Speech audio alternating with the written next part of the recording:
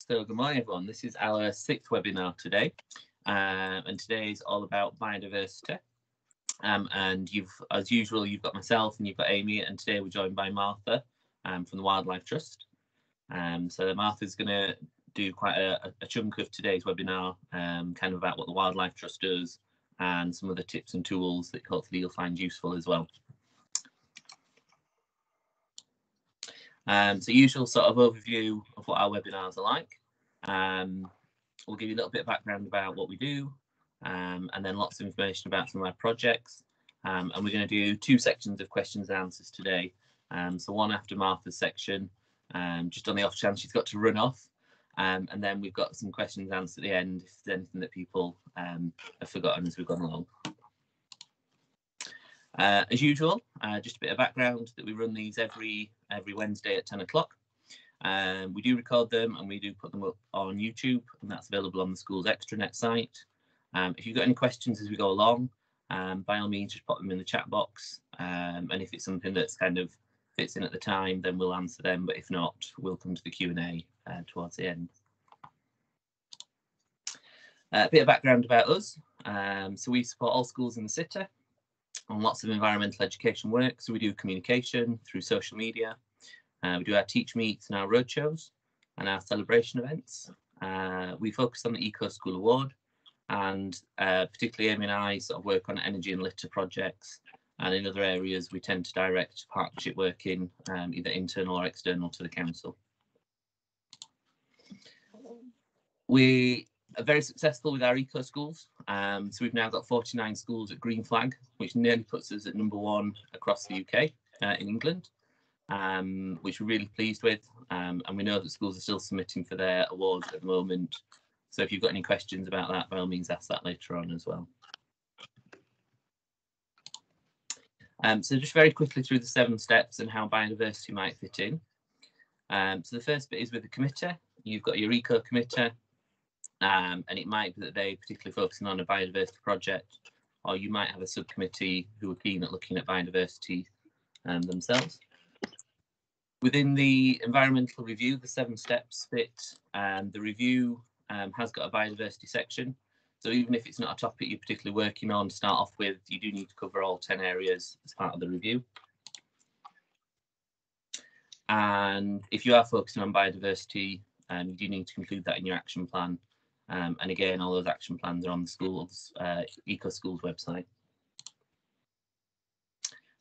Curriculum work, lots of opportunities around developing biodiversity in the curriculum, and we'll talk about those in a bit more detail towards the end. And informing and involving, again, lots of opportunities to let people know about what projects you've been doing in biodiversity around school grounds. It's a good one for getting parents involved in and coming to kind of get involved as well. And the monitoring bit, we're going to do quite a bit of work today around how we monitor to do with biodiversity. And I think what we've kind of picked out, I know Martha's going to talk a bit about this, is there's kind of 2 areas of biodiversity.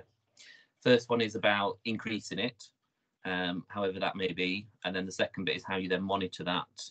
And that's the kind of the key bits that we've sort of identified kind of from all the work that we're looking at today. So again, that'll be something we can pick up. And then your eco code, as always, needs to reflect biodiversity somewhere in there, if that's one of your topics that you're working on. And just a quick reminder, we've got the 10 eco topics.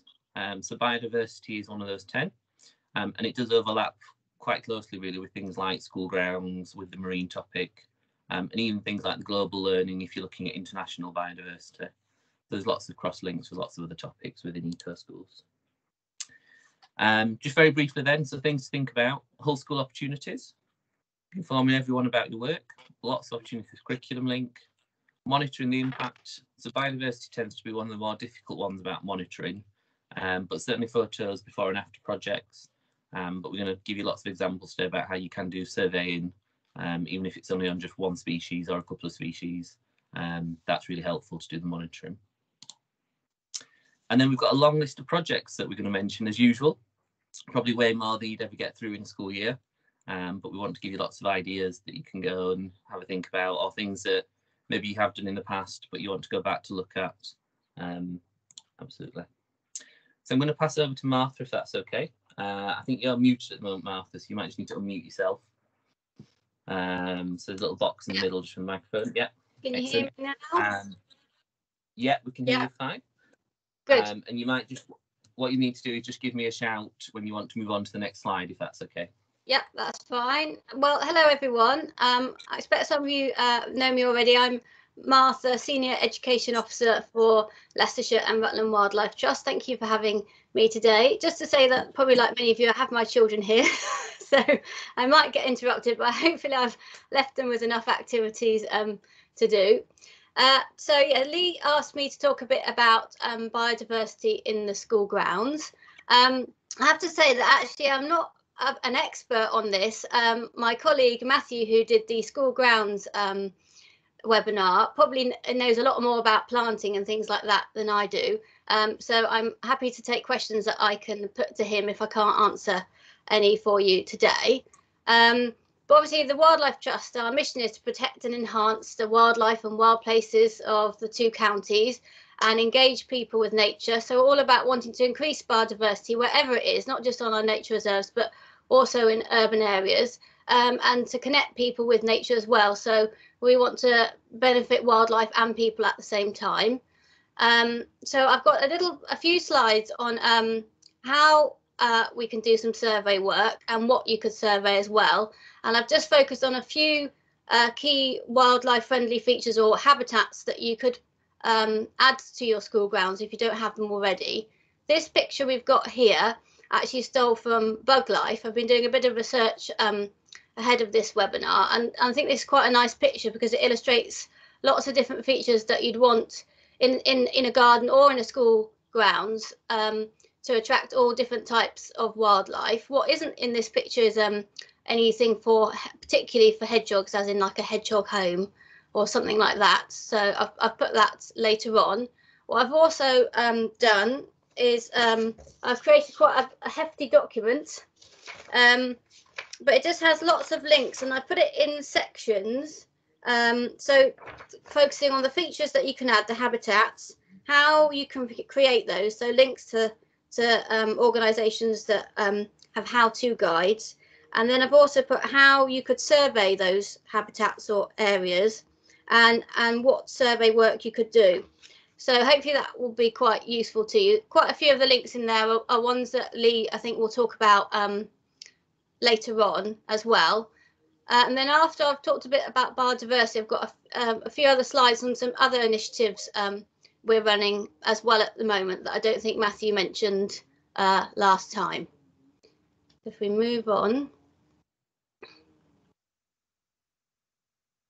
Right, so obviously Lee was talking about surveying. So you want to increase biodiversity in your school grounds. That's the aim of this topic. But really, you need to know where you're starting at, and then to be able to prove, I guess, to yourselves that you've increased the number of species and types of wildlife that you have in your school grounds after you've created some extra homes or habitats for that wildlife.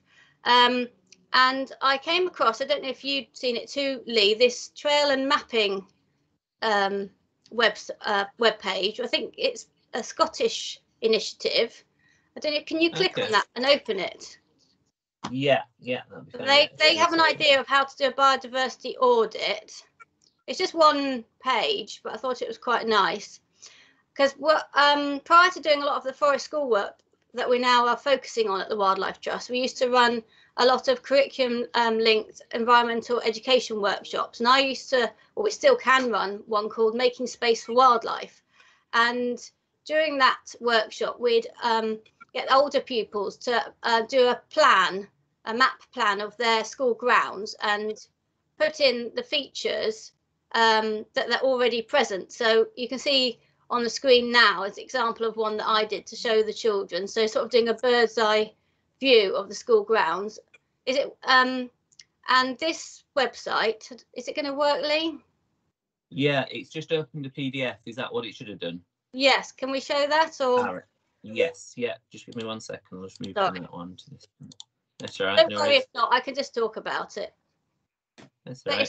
It's quite nice because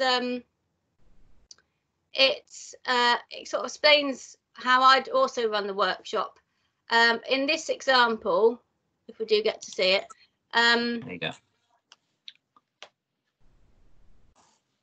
Oh, here we are, brilliant. So in this example, it says that you should provide a plan to the children in advance. So you've kind of created your aerial view that the children then can then annotate themselves.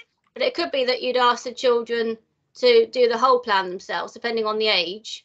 And then they're suggesting that you go through a set route around the school grounds, taking photos of all these different features that you would see. So that could be a log pile or a tree or a bird feeder or a nest box, any of those things. So they can take photos, but they could also annotate and draw them on their plan as well. So that gives you a starting point to know what features, what habitats you already have that are good for wildlife in your school grounds, but also which ones are lacking, that ones you might want to add. Well, that sounds good. I thought that was quite, I don't know where I came across that, but that's quite a nice page. Well, I'll just go back to the PowerPoint. Thank you. Because that activity could then be repeated at the end, and you could show all the extra habitats and features that are now in place. So it could be a before and after activity. So I put survey for wildlife features. So these are some things I was thinking from that drawing earlier as well, the illustration, that if you don't have, or you want to have, or you could look for in the school grounds. So we've got like log piles and log discs, a rockery or paving slabs, compost heap and piles of leaves, wild edges, so that's not mowing all the grass but leaving some long grass and having nettle patches, etc. We've got bee hotels or nest boxes for bees, wildflower and herbs, mini ponds, things for birds, hedgehogs, as I talked about before, even bat boxes, and then obviously the trees, hedges, shrubs, and even you could install a green roof or wall. You could put a green roof on a shed, for example. Sorry if you can hear this. Someone seems to be making a lot of noise out the window, so sorry if you can hear that. Someone's decided to start using power tools during the presentation. That's typical. That's what I usually get as well. Usually someone's outside. Yeah, I don't think we can hear it, Martha. I think you're okay anyway. So sorry about that. Right, okay, if we move on. Thank you, Lee. No worries. Right, so that's the baseline survey. So go and find out what habitats you already have in your school grounds. So that's one area of it. But the other area is then to look for the wildlife that might live in these areas or habitats. And so I've done a slide just on invertebrates to start with, because I thought maybe some of you wouldn't have come across some of these surveying methods. So obviously, I think we're all familiar with mini beast hunting and the sort of what I term the lift and look approach, so looking under logs and stones, etc., for your ground living mini beasts like beetles and slugs and worms and centipedes and things like that. But there are some other surveys that you can get involved with. So there's one for worms. So I put dig for worms. There's an opal survey that I've put in the document. So you can just focus on looking at what earthworms you have present. Another one which is very good and the children really enjoy is sweep netting. And this, you need longer grass for this, or areas of nettles or cow parsley, things like that. So I'll talk about that a bit later, but it really is fantastic if you can leave some edges wild, because you will get a lot of different species living in them. Now, I've put a link on the document to somewhere where you can buy sweep nets, but they're not, as you can imagine, very cheap, because it's not something that people buy very often. They last a very long time. But there are some links to how you can make your own as well, which obviously would be a cheaper option. But yeah, I've done this quite a few times with children, and they do really enjoy catching things in the net. And it's not really about waving them in the air to catch a butterfly. It's more about putting them through the vegetation and seeing their different invertebrates that would live there. Another one that you might not have done before at school is branch shaking, or I think it's called branch beating. And so there's a picture here. So again, you can buy quite an expensive beating tray, I think they're called. But basically it is a white sheet spread over some wood that kind of folds up. So I think it looked like something like £75, which seems a bit crazy. So I don't think you'd probably be wanting to invest in one of those. But I mean, you could just use a white sheet. So the gentleman here is obviously holding the tray, but if you could put a white sheet under a tree or a bush, and basically you can beat it with a stick or shake it, and you'd be surprised how many invertebrates and mini beasts will, fall down, and you'll find out what's living in the tree canopy. So that's quite a fun one to do, especially when they all fall into, I shouldn't say that, when they fall in your hair. So shake it and step back a bit. So that's quite fun, and often there are things you don't expect up there, like earwigs and caterpillars and other things. Then I've got bee nest box monitoring. So I've put some links to, you can actually buy, one's more expensive than the other, but you can buy nest boxes for solitary bees. So those are ones that don't live in a colony, but live on their own. And they nest in sort of tunnels or holes. Naturally, they'd be in a tree or in like an old ant or beetle hole or something. But increasingly, people are creating these habitats for solitary bees. And you can buy nest boxes where you can see actually the chamber that the bee is living in, and that's really nice for children to see, and they can be taken out and looked at, because it is sort of the pupa, the baby bee that's there. And then lastly, something I thought you also might not have tried before is pitfall or tumble trapping, and that's easy to do, so just with a yogurt pot. So that's quite a DIY method, and that's digging a hole that would be the same depth as the plastic pot that you'd use, and it has to be flush with the ground. But then you leave that overnight, and then you'll find what invertebrates will be crawling around overnight, basically, and they'll fall into the trap. So you want to give them a bit of a soft landing with some leaves and things. But yeah, I mean, I did this a lot at university, and you can get a lot of beetles and different things depending on where you put it. Sadly, at university, it involved having to kill them to get them to species level, which I wasn't very comfortable with. But with this one, you just want to keep them alive and see kind of what type of invertebrate it was. You can put a covering over it, I think, as well, if you're worried that there'll be other things that might fall in it, or if it's going to rain. The best place to put these traps is sort of somewhere near vegetation, so not in the middle of a playing field, because you're unlikely to get much there, but somewhere where there is a bit more planting or cover, or near a hedge, or anywhere where there's more plants and trees. I mean, I think you probably, if university, you had to put X per square metre, but I think at school you could just put a few around, and it'll give you an idea of what kind of invertebrates are living in your school grounds and come out at night. Right, okay, next one. Thank you, Lee. Yeah. Shall I wait for questions at the end, or is it best, Lee, or is it? I'll go on. Maybe after this section, before I get to the other areas, we'll see if there's any questions. Yeah, that sounds good. Yeah. So the other things so obviously there's a lot you can do with invertebrates, lots of different methods, and then I've just thought of a few others that you could also focus on. So obviously with birds, if you've got nest boxes up, you can monitor those by looking to see if birds are coming in and out. But of course, you also can get bird nest boxes that have cameras attached. So that is something that you could, I mean, I'm not sure how much they cost. So again, money is an issue, but it might be something you could fundraise for. I think this one is a Swift box, which would only be suitable for tall buildings. This was at Hazel Primary School because they've got a really nice tall Victorian building. So you might want to go for a box, if you were to get one with a camera, that's more like a blue tip box that might be more likely to be used regularly. So that's one way to monitor birds, other than just seeing them around, is to actually film them. And then I've got sort of mammals. So I was thinking hedgehogs, foxes, badgers, maybe squirrels as well, that might come into your school grounds and potentially when you're not about. So here the children are making their own footprints on this picture in the sand, but you can quite easily create like a sand tray. And you wouldn't want to obviously leave it out the whole time, because I think some local cats might use it for something you don't want them to.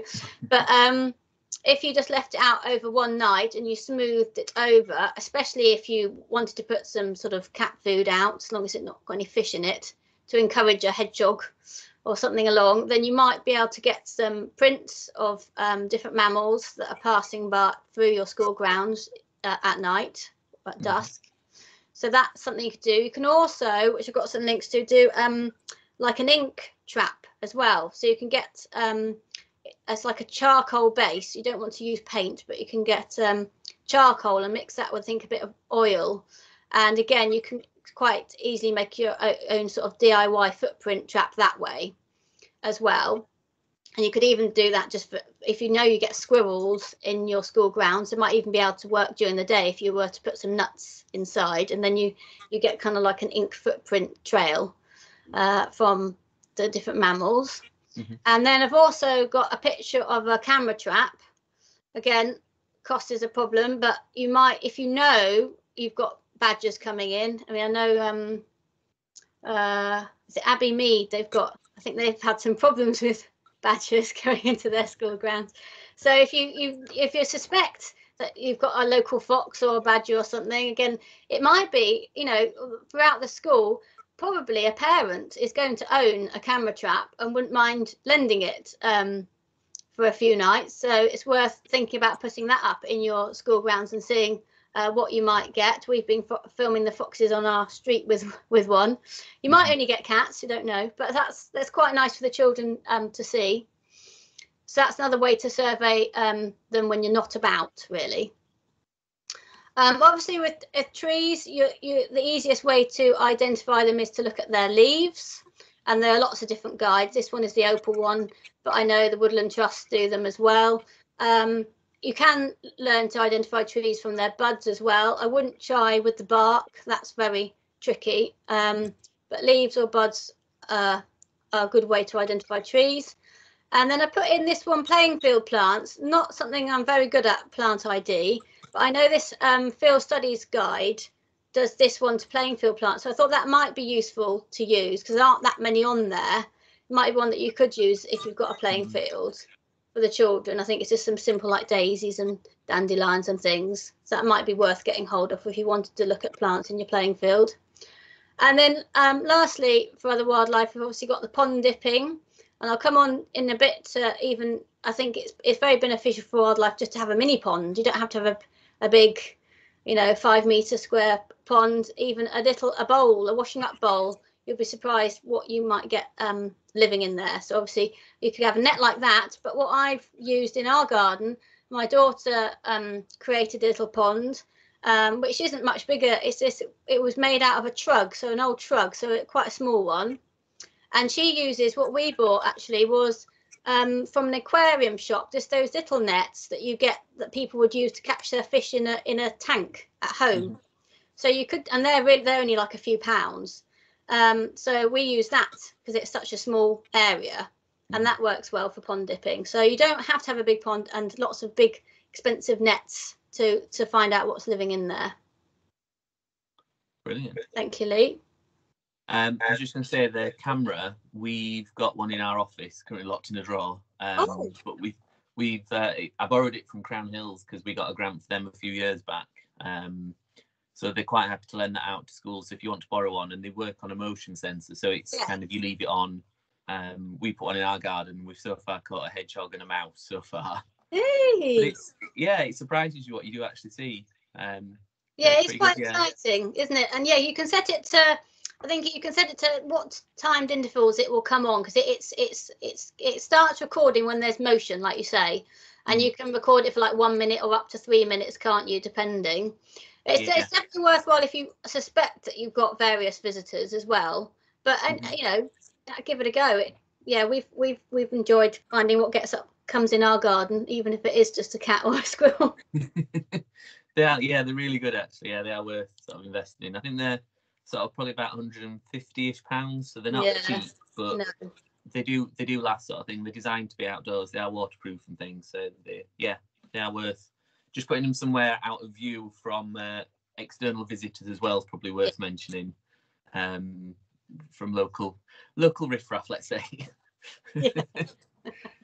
Yes, the one we've got, we were lucky. It was someone had put it up on one of our reserves. We thought probably for not good reasons, to find out what they might be able to kill on our reserve. So we've got one for free. So that was quite lucky for us. So is this my last slide now on the biodiversity topic, Lee? Can't remember what I think so. Yeah. Yeah. Okay. Oh yeah, and there's great one. So so that's so we've looked at sort of surveying for wildlife features and some of the different species or groups of animals you might find in the school grounds. So when you've done that, you've worked out sort of what you've already got, and then you might want to add a few new habitat types or features to increase the biodiversity. And then after that, you could do the same surveys again. Like Lee says, you don't have to survey all the different types of wildlife because it would take you a long time. So it is about probably focusing on a few key ones, isn't it, Lee? Like invertebrates or birds or whatever you want to focus on. So these were sort of the top ones I thought you might not have that you'd want to put in. So I've already talked a bit about the solitary bee nest box. And you see on the screen there, and you can see there's some sort of yellow balls, and that's the pupa surrounded by pollen. So the bee goes in and it lays an egg, and then it leaves like food for the developing larvae to eat when it hatches out of the egg. And it's sealed up at the end. So they seal up the tube with mud or leaves, and it stays there until the next sort of spring. So it matures, and then it sort of eat its way out of the plug. So here you can see the bees in action, as it were. So the other things, obviously, I sort of mentioned as well, putting up nest boxes. There are lots of different nest boxes that you can buy or make. So the obvious one is this one we've got on the picture, which is a blue tit box. But different birds will want to use different boxes, so they won't be suitable for all. So I think that one will just be blue tits and great tits, and you get open-fronted boxes for birds like robins. You get bigger boxes for starlings. You get groups of boxes for sparrows who like to nest together. So you want to think about what birds are in your local area you might have seen in the school grounds, and create and put up the right boxes for your grounds, really. Because it might be, if you choose one that there aren't any birds, like a swift box, and it's not in the right place, and it's not going to get used. So it's thinking about the right box for you and where to put it as well.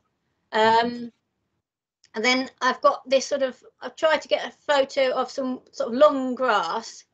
Now I think this is probably a bit of a tricky issue with contractors, because I've seen a lot of schools, contractors like to go in and they like to mow all the grass, and it looks nice and neat at the end, and there aren't any sort of margins or edges. So I don't know how to really particularly overcome this problem, but maybe working with your premises officer. But for those that have got playing fields, it'd just be fantastic if instead of mowing right up to the hedge or the fence, like even half a metre strip or a metre strip of grass was left, especially if you've got the space.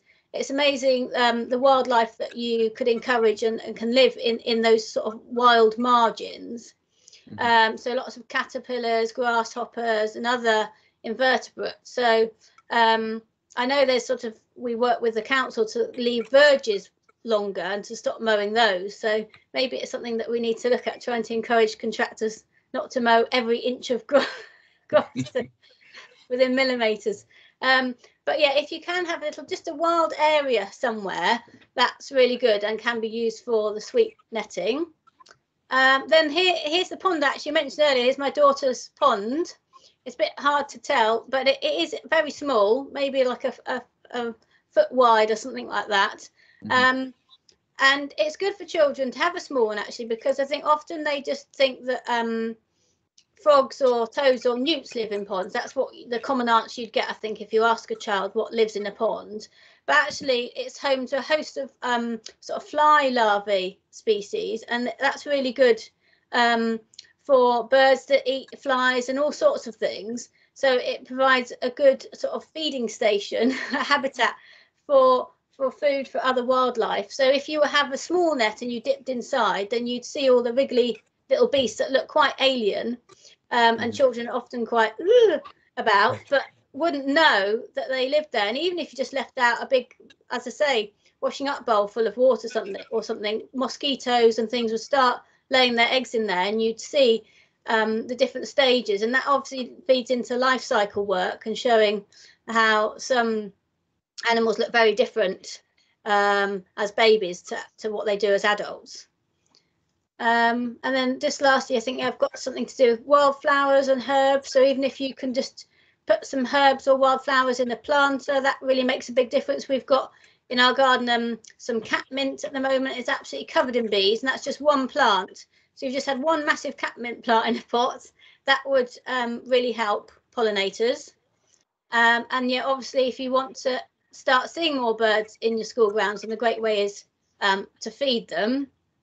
But it is good to do it if you're going to start, to keep at it, really, to keep them coming.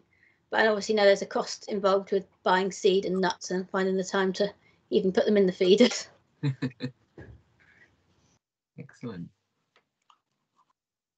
Well, so on to the next one, Martha. Sorry. Yes, this is the next one, and then I'll see if there's any questions maybe on what I've said, because I'm sort of moving on to.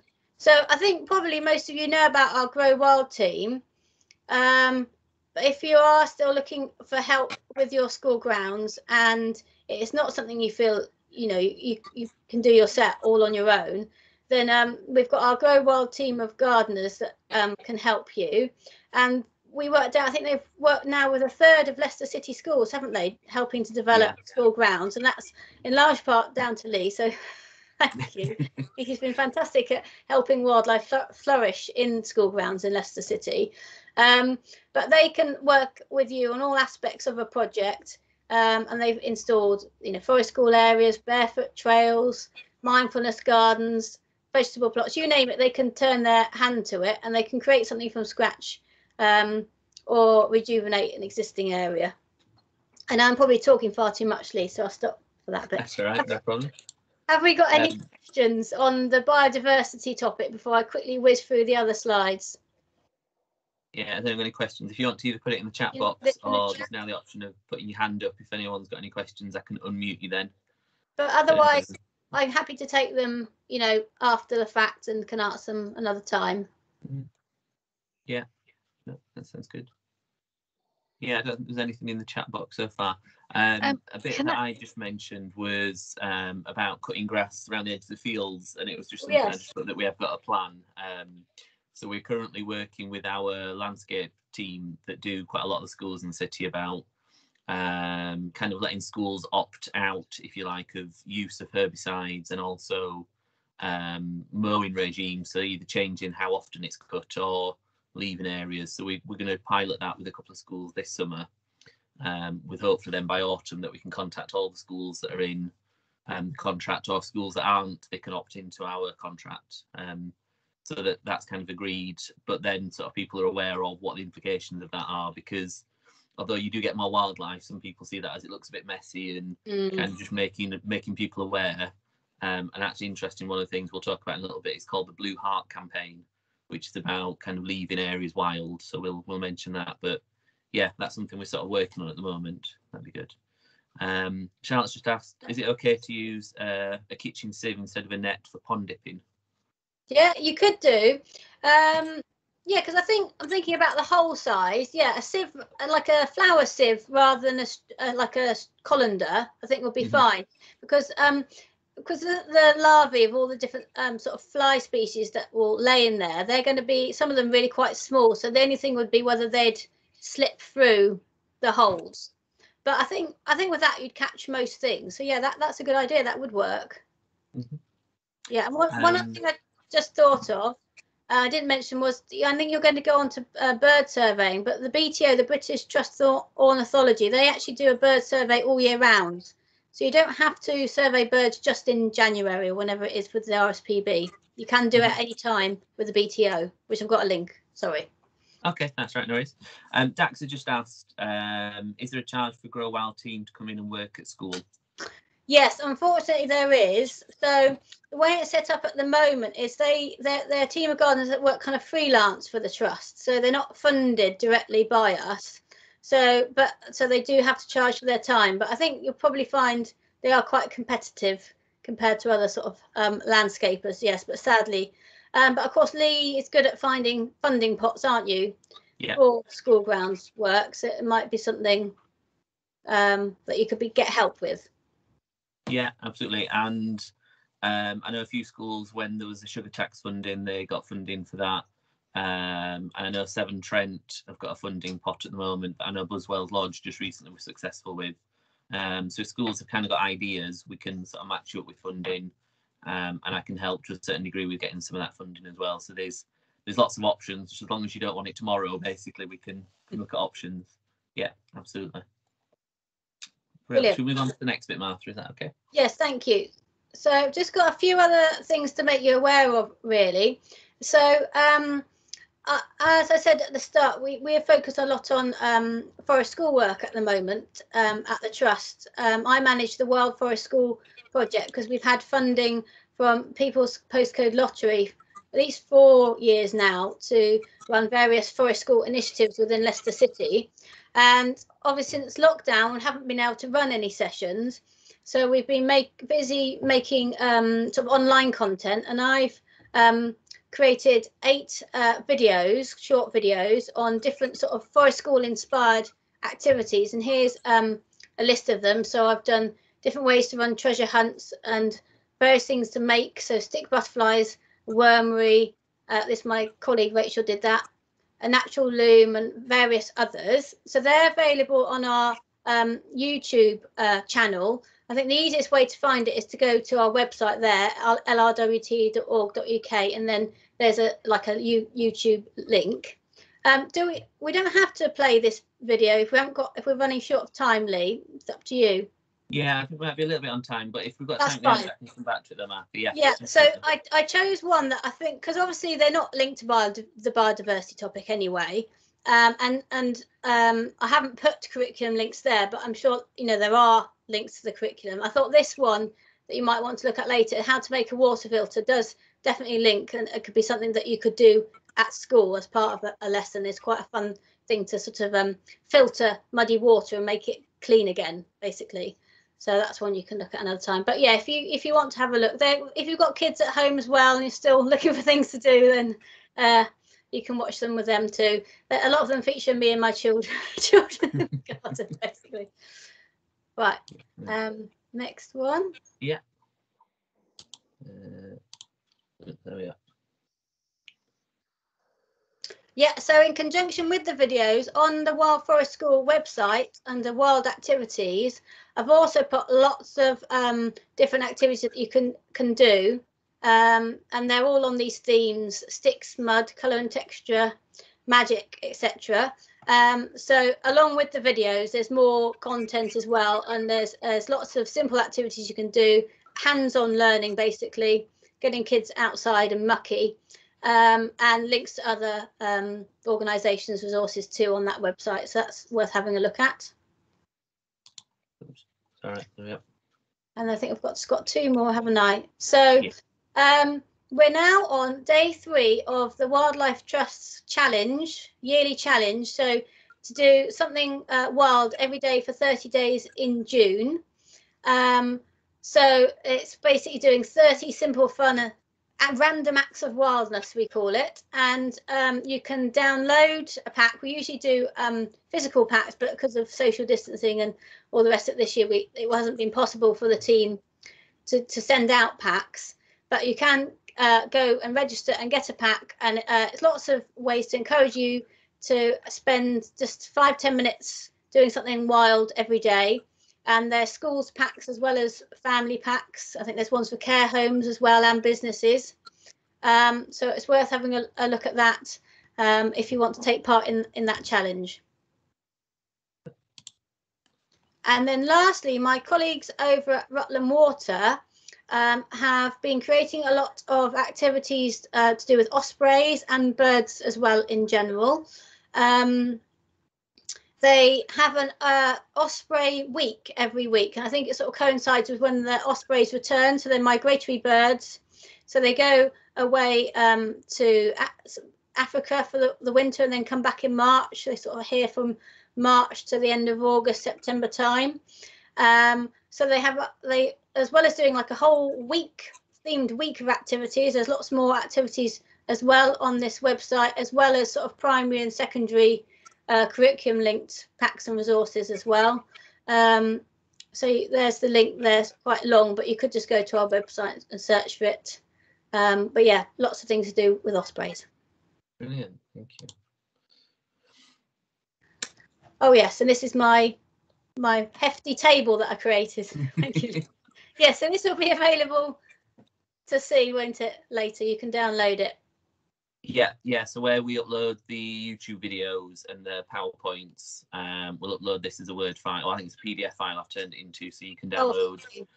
Martha's done a brilliant job of kind of lots and lots of different websites and other resources that people can access. I think it's about 6-7 pages long. It must take you a while, Martha, to make. It was quite useful to do, but I put it sort of by sort of animal type and habitat type, so to help you. So, you know, as we said, you can't do everything all at once. So if there's something you want to particularly focus on, then you can just go to that section of the document, and hopefully you'll find some of those links useful. Brilliant, thank you, Martha. That's fab. Were there any particular questions from anyone? Just while Martha's definitely here at the moment, around anything that we either not covered or kind of sprung into people's minds at the moment?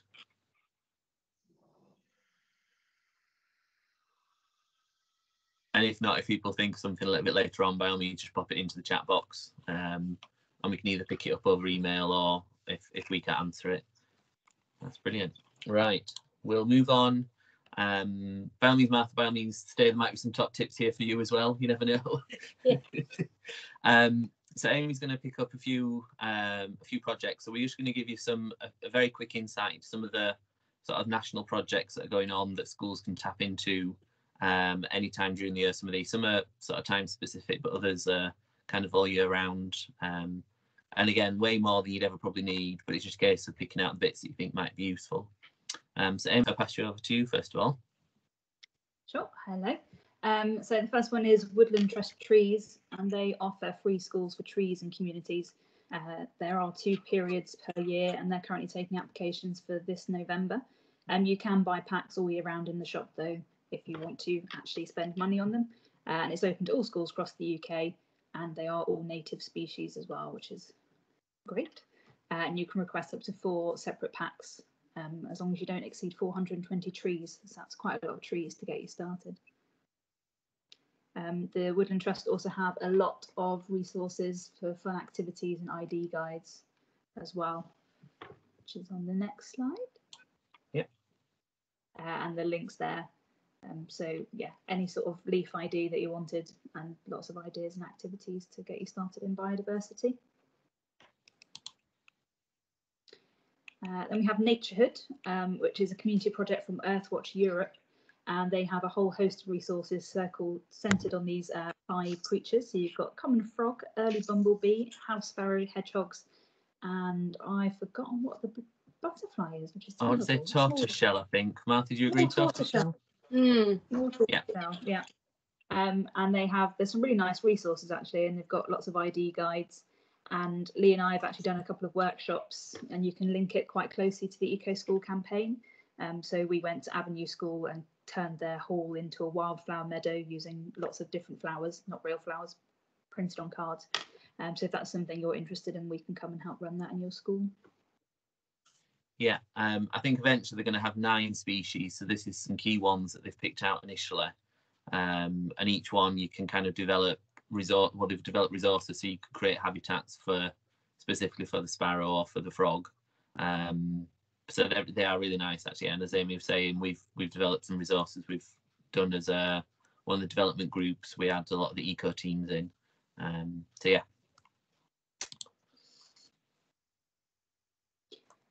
And you're also going to want to encourage all of these lovely biodiversity. Oh, you've gone quiet in for some reason. Oh, can you hear me? Is that better? I can hear you. Yeah, I think so. Yeah, sorry. Oh, okay. So it's just me then. Sorry. So you want to encourage this biodiversity to come to your lovely school grounds. So Leicester City Council can provide wildflower seed for that. If you get in contact with Donna, her contact details are down the bottom. and they can send out packs that you'd be planting when you go back to school in September. And they can provide lots of shelter for lots of different invertebrate species, and then the invertebrate species feed the little mammal species. So it's get in touch with Donna if you fancy growing a wildflower meadow. Excellent. Project that quite a few of you've probably heard of or maybe been involved with was the pollination project that happened, finished last year. So that was run by Learning Through Landscapes, and I know 12 of our schools were involved in this, and it was about developing, like the name suggests, pollination friendly grounds. So again, it was giving schools lots of ideas. That project has ended, but lots of the legacy resources are on their website still. So the web link's there just for pollination, and it gives you lots of case studies of what schools did, and they taught you through some of the problems they had, like the gardeners come and mow down all the fields that they just planted, that kind of thing. So they give you lots of top tips and ideas about what's gone well in schools and what things kind of just to be aware of. And again, they've got lots of surveys. The Opal surveys as well, I think we've got a box in the office still. So if anybody wants some of those as physical ones rather than printing them, I'm sure we've got some from that project still. So just get in touch if you want to do that one. And the City in Nature Challenge is one that we participated in a couple of years ago in Leicester. So City in Nature started 4 years ago, and it's looking at lots of different species across the world, not just in Leicester. And they use an app that's called iNaturalist, which I'll talk about in a second. But it's really useful. You can do this with children really easily. And they usually have a focused 48 hours where they do a challenge. And the idea is to identify as many species within sort of your city boundary. You can go into sort of a league table and things.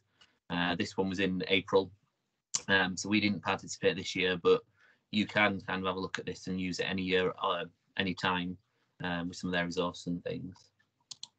So the iNaturalist app, if people haven't seen it, is genuinely fantastic.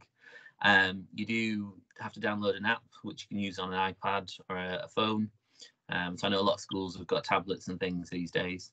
So you just download the app, which is free, no cost. You take a picture of the plant or the animal. It doesn't need to be wild, not a zoo animal. And it will then try and identify that species straight away by just mapping it. So those two pictures there are ones that I took, one in Sheffield and one in Bristol. And it identified it right down to species level from just the photo, which I genuinely was quite surprised by. Animals, you think maybe it can identify quite quickly, but plants, it can distinguish even without flowers on. It'll distinguish leaf colours and shapes and things. So it'll give you the identification, and then you upload it to the website. So you can create a generic log on for the school, so it's not individual kids doing it.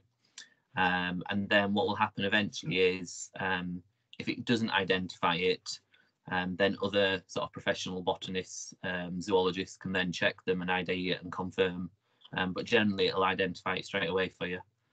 So that's something we did a couple of years ago at Catherine Junior. So the whole school kind of over an afternoon came out and spent literally 15 minutes just sort of running around taking pictures of animals and plants, and then uploading it to the website. And like I say, again, if you create a generic log on, all the iPads will use the same password. So it doesn't identify individual children or anything. And it's just kind of a nice way of doing that. If you haven't got internet access, it will take the picture and store it. So when you take the tablets back inside, it'll just connect back up and upload them. So it does work even if you haven't got a live internet connection. And again, you can download that for personal use. It's completely free. And it helps when you're trying to identify animals and plants in school that you've no idea what they are. So yeah, a really good app. I think that's really useful. Bug Life is another big sort of national organisation. So Bug Life work on, as it suggests there, anything to do with invertebrates and conservation of invertebrates. So they have quite a few flagship projects. The bee lines is one that I know in Leicester we've done for a number of years. And we did have an officer that was based in Leicester for a couple of years, creating buzzing hotspots. But again, lots of resources on their website to download and link up with some of the national projects that they're involved in. And then the last one for me before I pass back to Amy is the BioBlitz Leicester. So most years we do a BioBlitz. So that was kind of the equivalent of the City Challenge. And we do that for, again, 2 days. I've put 24 hours there. I think it's 48 hours actually. So over a couple of days of looking for species in Leicester. So we'd usually do something with a group of schools. So for example, here there's some pictures to do with Overdale Juniors down at their park near where their school is. But usually that happens each year, and we invite local schools to come and do some biodiversity searching. And usually we get sort of in the region of about 500-600 species each year when we do this. You could do this at any time. You could call it just a BioBlitz yourself, and it is literally just going out and looking for lots of species. So you could use the app to do that, or you could use books and things. So that's just another sort of opportunity. I'll pass back to Amy. So there's a couple of projects from the RSPB as well. As Martha mentioned earlier, the Big Schools Birdwatch that takes place in January every year. So it's already happened this year, but over 2,300 schools took place last year. Took part last year, can't speak today. But obviously, as Martha said, you don't just need to do it in January. There are birds around all year, so the resources are really good to sort of do it whenever you want. And the resources are age tailored as well, so that you can use it for primary and going upwards. The RSPB also do the Wild Challenge, which is an award scheme that's free, and so you can take part. And it's got 2 sections, so help at nature and experience nature, and there's lots of different projects that you need to complete to go up through bronze, silver and gold award. Personally, I've had a quick look, and wild weather looks great. I think everyone should do that. So it's just another way of getting involved in nature and hopefully getting an award. Yeah, and I think that one's for individual children, or you can do it as a whole class. So each child could do this themselves and do their own challenge, or you could do the whole group doing the same one. So there's some flexibility, and again, there's no cost to that. You just upload some evidence of photos. Oops, all right, there we are. And another big survey that goes on every year is the Big Butterfly Count. So it takes part this year from January, should go home, July the 17th, so sort of right at the very end of the school year. So it's sort of, again, you can reuse the resources at any time.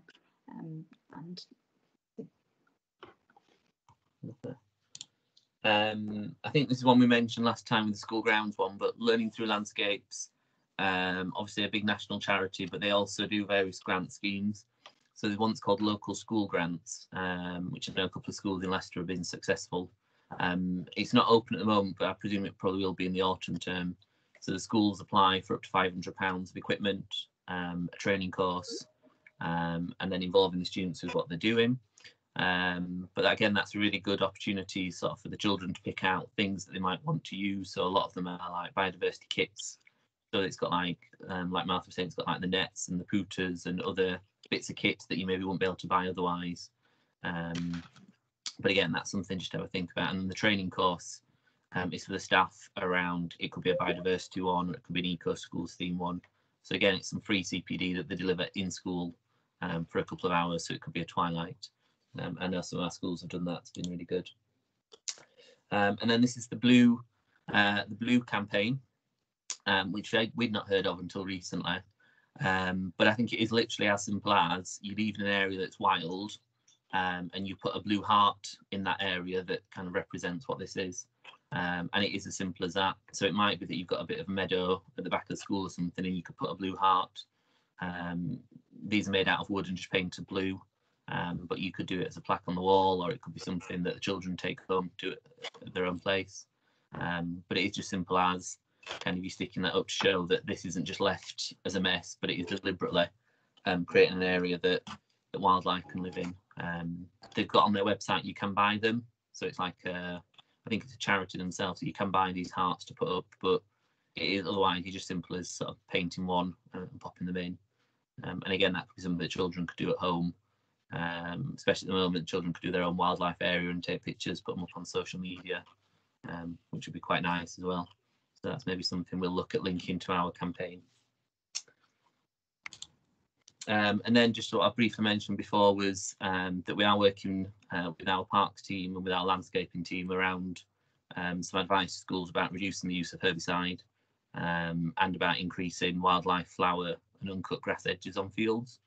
So we're going to be working with a couple of schools at the moment on kind of getting that right, and then we'll be rolling that out to other schools in autumn, so that sort of senior management can then look at options about having areas of school that aren't mowed or not mowed as often. But again, just kind of the implications of what that would be around perhaps the quality of what those areas are or other things. So that's just to be aware of. We're working on that at the moment, but that'll come out through the extranet probably in autumn. And then lots of curriculum links. I'm just going to pass you back to you, Amy, if that's all right.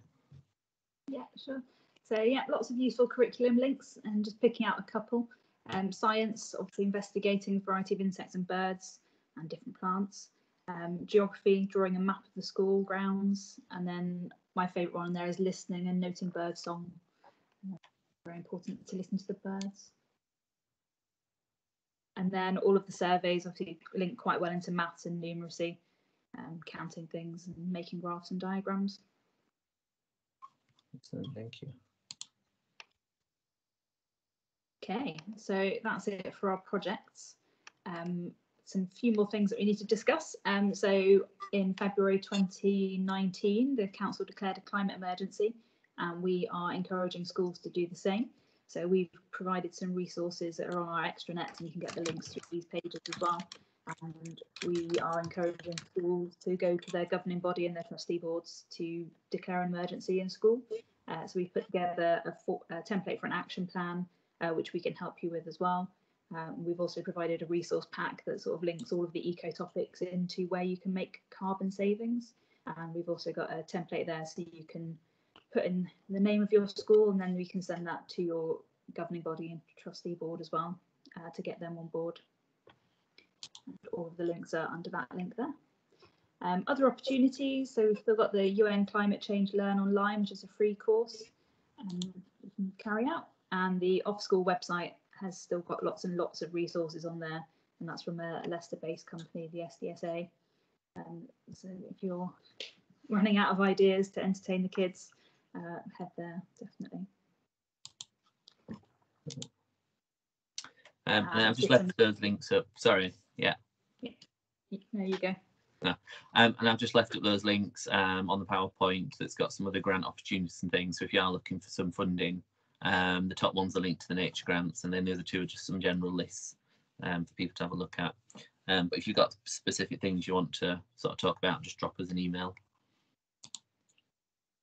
And now's your chance for questions. If anyone's got anything that they were interested in, I'm just having a look through the chat box just to make sure we've not missed anything. I think Sarah asked about what happened to the frog survey for learning through landscapes. I don't know is the answer to that one, I'm afraid. I'll see what we find out about that one. I don't think there's anything else particular I think people had asked down the chat box. Did anyone have any questions? Either by all means unmute yourself or pop things in the chat box. Otherwise we shall move on. Okay.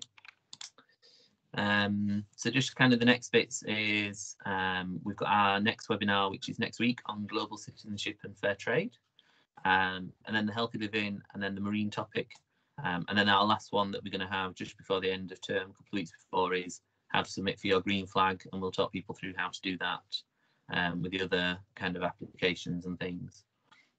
And then just to very much finish off, that's all our social media if people do want to have a look at on Facebook or Twitter. We do have Instagram, and we've got YouTube where we'll put this up this afternoon. And if you've got any questions for any of us, just drop an email to eco-schools@leicester.gov.uk. So I think without further ado, I think first of all, thank you very much, Martha. Absolutely brilliant, lots of useful information there, and the resource pack that we're going to put up on the website for people to use. Hopefully it's got lots of ideas. Thank you, Leah, pleasure. That's right, thank you very much. And thank you very much, Amy, for helping as always. Amy does a lot of the legwork for these PowerPoints. It looks quite smooth, and it always is, but there's a lot of legwork behind us putting them all together. So hopefully people are finding these useful. I know quite a few people watch these afterwards on YouTube. But thank you very much, everyone. Good to see a few people again, and we'll hopefully speak to you all soon. Bye. Thanks very much, everyone. Thanks. Bye now.